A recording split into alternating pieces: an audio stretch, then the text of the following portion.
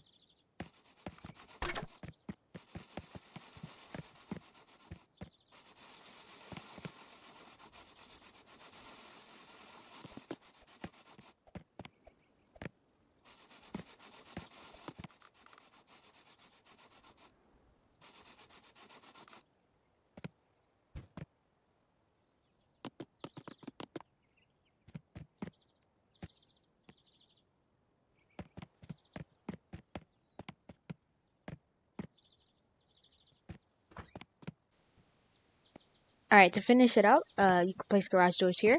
I recommend placing a garage door right here, framing a garage door on this side, garage doors on all these, and then 2 garage doors in the middle. Garage door right here to block off entering from here. Block off the staircase too, so right here. And then yeah, garage door right here, and of course on top. So to finish it out, you can also, let me get some wood real quick, and get a build tool, because you might want to add turrets to your base, which if you have and you are late game, then you can add turrets. Honeycomb's also a thing you should probably add. Make it all stone. I didn't mention that, but you could do that. Or well, I did, but my mic was broken, you know. Alright, so once you come up here, if you want to know where to place the turrets, I'd recommend adding half walls to certain places like this. And just placing it right here. And then maybe putting a roof on top, I don't know. Shotgun trap, whatever. You can also add a half roof on this. And then you can also add turrets or shotgun traps right under here. Below the staircase. So if players just come down, they'll be blasted, you know? And that's a place where you can hide. You can also add them on the sides, like right here maybe, in the corner. You can also add like in the corner right here, a trap. And then maybe on the other side if you want, like right here. I don't have enough wood to finish it off, like right here, then right here, and then right here.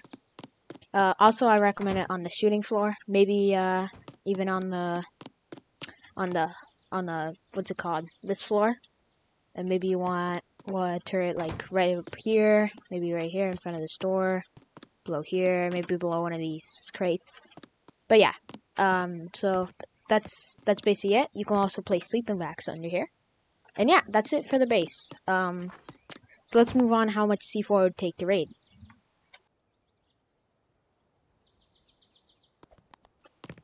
Alrighty, so let's say the raiders take the most optimal spot, which is over here in the back, and so they'll have to go through one honeycomb of stone, so that's already 2 C4. Then one steel, so that's 6 C4. Then a garage door, so that's another 2. That's 8, and then they have to go through the bunker, go to RTC, which is another 2. So in total, that's around 10.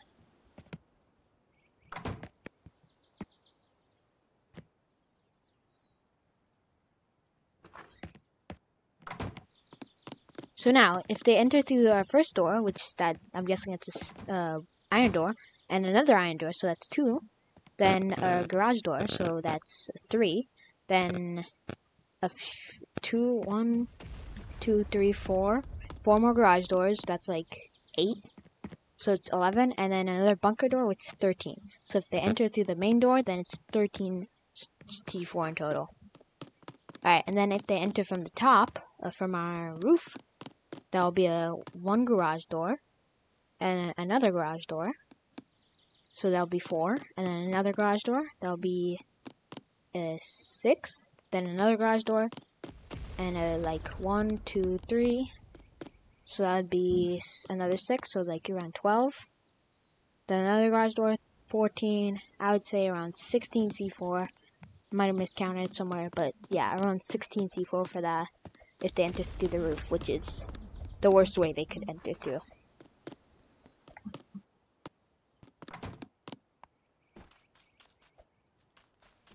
Alright, and thank you guys for watching. I'll see you later. Bye, guys.